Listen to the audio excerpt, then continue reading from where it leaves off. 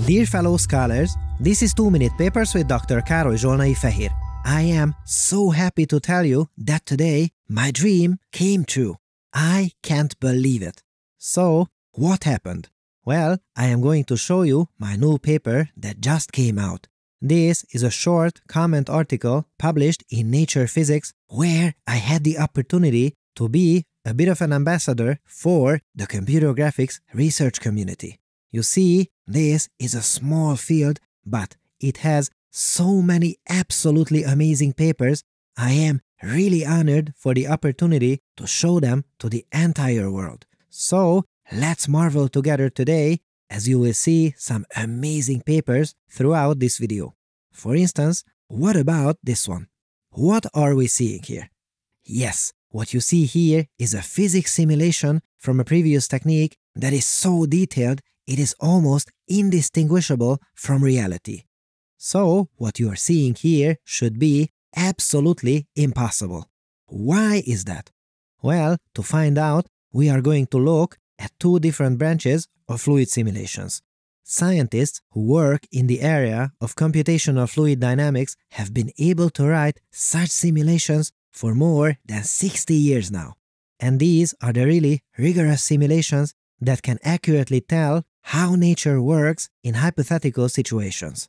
This is super useful. For instance, for wind tunnel tests for cars, testing different aircraft and turbine designs, and more. However, these simulations can easily take from days to weeks to compute. Now, here is the other branch. Yes, that is computer graphics. What is the goal for computer graphics simulation research? Well, the goal is exactly what you see here. Yes, for us graphics people, a simulation does not need to be perfect. The goal is to create a simulation that is good enough to fool the human eye. These are excellent for feature-length movies, virtual worlds, quick visualizations, and more. And here is the best part.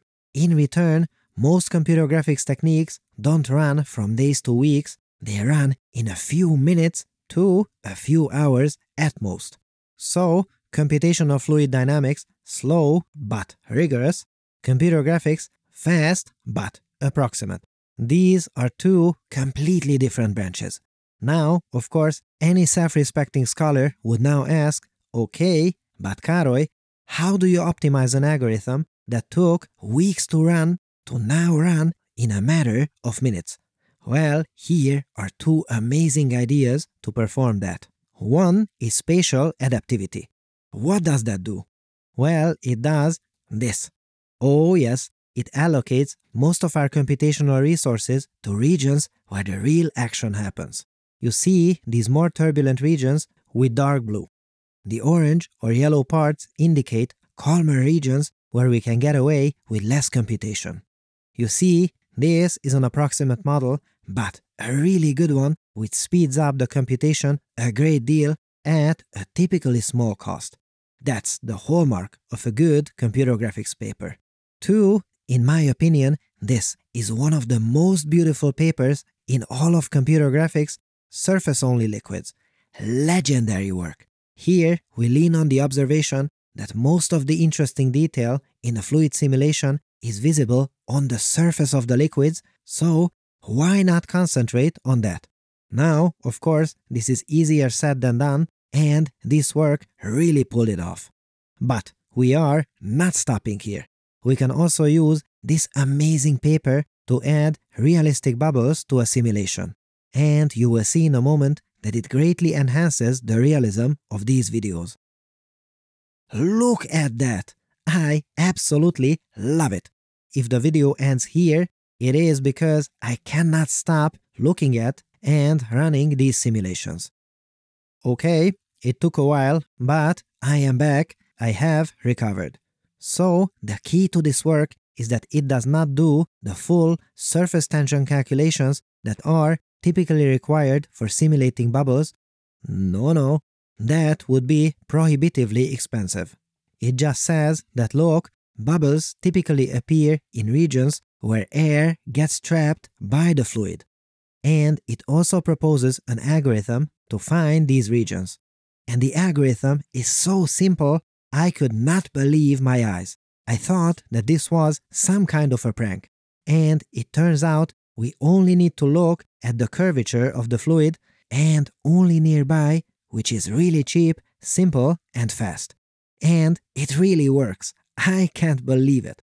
Once again, this is an approximate solution, not the real deal, but it is extremely simple and fast, and it can even be added as a post-processing step to a simulation that is already finished without the bubbles. How cool is that? Loving it. Now, wait, we just said that surface tension computations are out of reach. That just costs too much. Or does it? Here is an incredible graphics paper from last year that does just that. So, what is all this surface tension thing good for? Well, for instance, it can simulate this paperclip floating on water.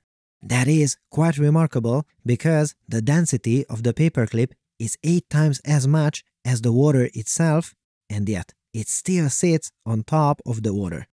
We can also drop a bunch of cherries into water and milk and get these beautiful simulations.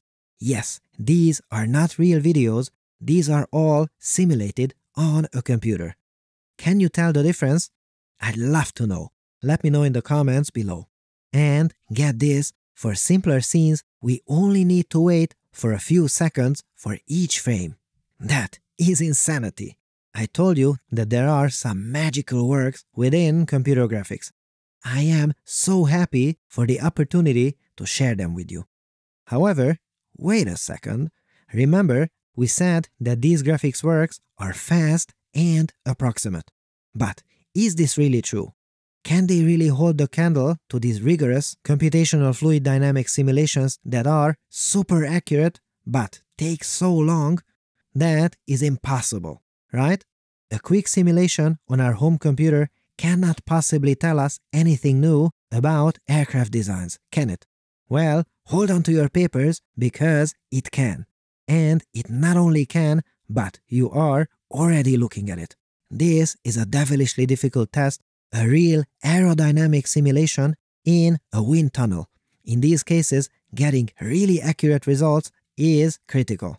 For instance, here we would like to see that if we were to add a spoiler to this car, how much of an aerodynamic advantage we would get in return. Here are the results from the real wind tunnel test, and now let's see how the new method compares. Wow! Goodness!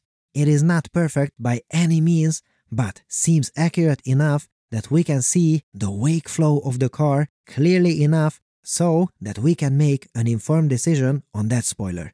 Yes, this and even more is possible with computer graphics algorithms. These approximate solutions became so accurate and so fast that we are seeing these two seemingly completely different branches, computational fluid dynamics and computer graphics, getting closer and closer to each other. Even just a couple years ago, I did not dare to think that this would ever be possible. And yet, these fast and predictive simulations are within arm's reach, and just a couple more papers down the line, and we might be able to enter a world where an engineer is able to test new ideas in aircraft design every few minutes. What a time to be alive! So, all this came about because I am worried that as the field of computer graphics is so small, there are some true gems out there, and if we don't talk about these works, I am afraid that almost no one will. And this is why 2-minute papers and this paper came into existence. And I am so happy to have a comment paper accepted to Nature Physics and now to be able to show it to you. By the way, the paper is a quick read and you can read it for free through the link in the video description. I think we are getting so close to real lifelike simulations, everyone has to hear about it. So cool! If you wish to help me spread the word about these incredible works, please consider sharing this with your friends and tweeting about it. I would also like to send a big thank you for this amazing opportunity to write this paper and to Christopher Batty, who sent super useful comments. So, what do you think? What would you use these techniques for? Let me know in the comments below. If you're looking for inexpensive cloud GPUs for AI, Lambda now offers the best prices in the world for GPU cloud compute. No commitments or negotiation required. Just sign up and launch an instance. And hold on to your papers, because with Lambda GPU Cloud, you can get on-demand A100 instances for $1.10 per hour versus $4.10 per hour with AWS. That's 73% savings. Did I mention they also offer persistent storage? So join researchers at organizations like Apple, MIT, and Caltech in using Lambda Cloud instances, workstations, or servers. Make sure to go to lambdalabs.com/papers to sign up for one of their amazing GPU instances today. Thanks for watching and for your generous support, and I'll see you next time.